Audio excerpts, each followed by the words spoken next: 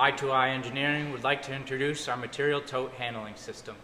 The material tote handling system is designed to take product off a production line to be stored into totes, or to take product stored into totes and be reintroduced to the production line. This particular system utilizes a collaborative robot, electric actuator, conveyor, and a whole bunch of sensors. All products are integrated using a compact logic processor. This particular system was designed for card handling. Card handling can be a long and tedious process, but when it's automated, it's as simple as a couple operator inputs, and it's off and running with minimal operator interaction. The system is easily transitioned from loading to unloading with small mechanical changes and quick disconnects for all cables and pneumatic lines. One of the entry points to the system is the transfer conveyor. It moves product into or out of the system depending on the selected mode. At the heart of the system is the staging table. In loading mode, it organizes incoming product into precise arrays for the robot to pick and to place into bins.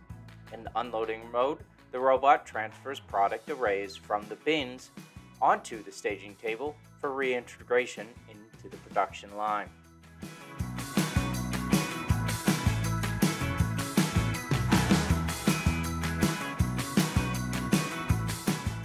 The workhorse of the system is an Obo i10 robot, powered by the Obo CBM controller.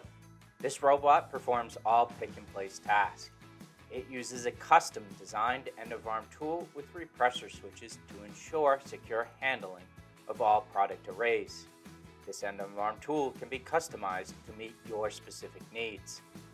In loading mode, empty bins are placed into designated bin stations by the operator.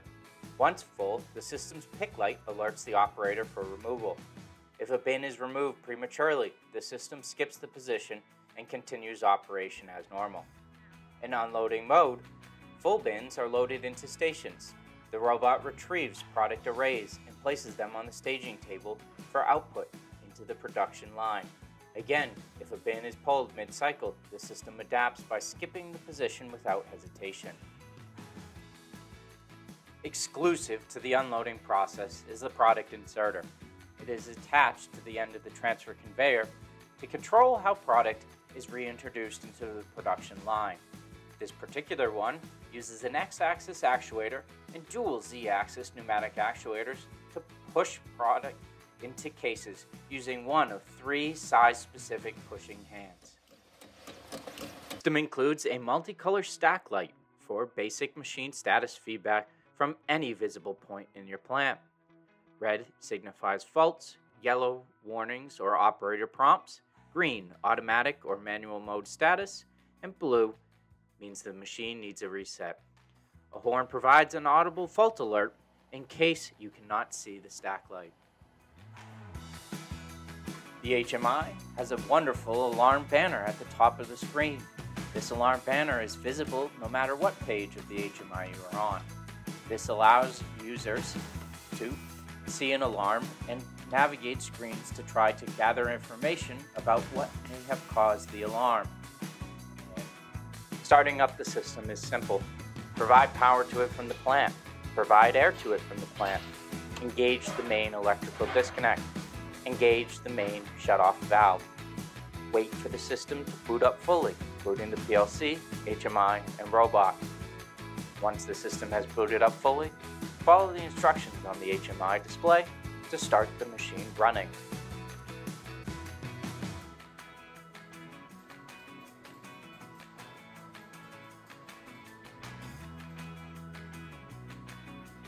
To load a bin, insert into any of the empty stations. Confirm the system sees the bin on the HMI. Tap the touch button until it turns green, so the system knows the bin is ready to use.